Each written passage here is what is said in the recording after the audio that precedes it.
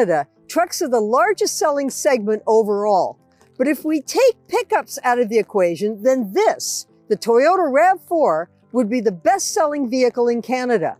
Last year in 2022, it was outsold only by the Ford F-150 and Ram pickup.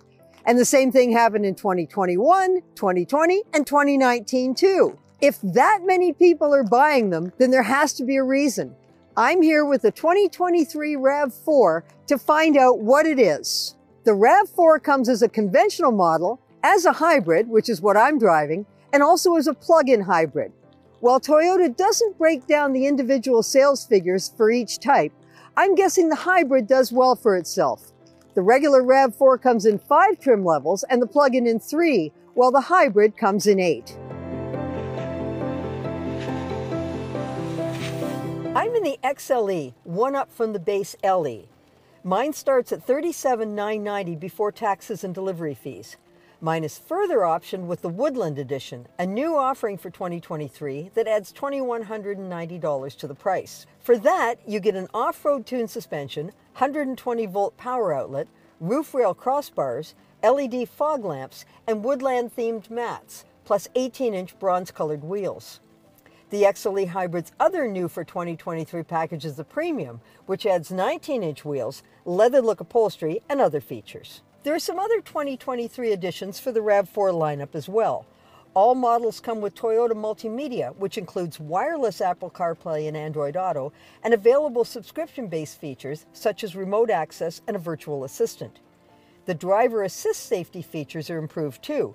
Every trim includes adaptive cruise control, lane keep assist, blind spot monitoring, and emergency front braking. New for this year, the RAV4 will brake if you're turning left and haven't noticed oncoming traffic. It'll do the same if you're turning left or right at an intersection when a pedestrian is in your path. All RAV4 models use a 2.5-liter 4-cylinder engine. In the hybrid, it makes 176 horsepower on its own, plus 163 foot-pounds of torque. There are 2 electric motors to assist it, and everything working together makes 219 horsepower. The vehicle runs primarily in front-wheel drive, but if you need extra traction, there's a 3rd electric motor that drives the rear wheels as required. It's not a powerhouse, and the engine can get a bit noisy on acceleration, but overall, it's fine for everyday driving and highway passing. The hybrid system automatically switches between gasoline, electricity, or a combination of the two, depending on driving conditions. There's a button for EV mode, meaning electric vehicle, which keeps it on battery only at low speeds. But it's pretty much pointless since the system does that anyway, and EV mode shuts off if you exceed that low speed. The driving experience is as you'd expect for a daily commuter. The steering is smooth, if a bit light, the ride is comfortable, the turning circle is tight, and visibility is good.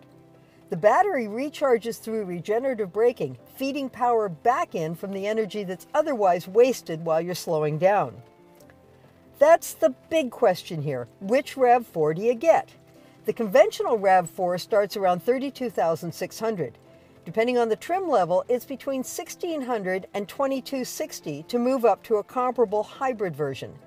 That is an extra chunk of change, but I think the hybrid is the sweet spot here. The hybrid is rated at 6 liters per 100 kilometers in combined city highway driving compared to 8.5 in the regular RAV4. I prefer the smoothness of the hybrid powertrain and its efficiency. I recently drove the regular RAV4, and every time I slowed down, I felt like I was wasting all that uncaptured energy. The next step is the RAV4 Prime plug-in hybrid, or PHEV. It has the same hybrid powertrain as my tester here, but you can plug it in and then drive for about 68 kilometers on electricity alone. Once that depletes, it reverts to the same gas-electric operation as the RAV4 Hybrid, so you're not stuck if you can't recharge. If you plug it in regularly, you might use no gas at all, but it's $10,000 to $15,000 more than the RAV4 Hybrid. For me, the hybrid is where it's at. The RAV4's interior is comfortable, with good headroom and roomy front seats. The rear chairs have a bit less legroom than some competitors, such as the Honda CR-V and Hyundai Tucson hybrids, but it's still fine back there for most people. The controls are simple and easy to use, with big dials for the temperature and hard buttons for most of the controls.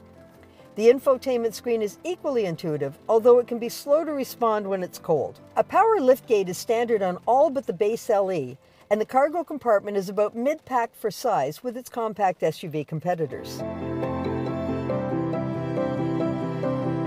The RAV4 Hybrid is competitively priced, it's comfortable, it's nice to drive, it's practical, it scores well in reliability surveys, and it's fuel efficient. It's not spectacular, but as a daily driver, it does just about everything right. Why is it so popular? I think I've found the answer. For Driving.ca, I'm Jill McIntosh. And for more news and reviews on SUVs and everything else, be sure to visit us on Instagram and Twitter.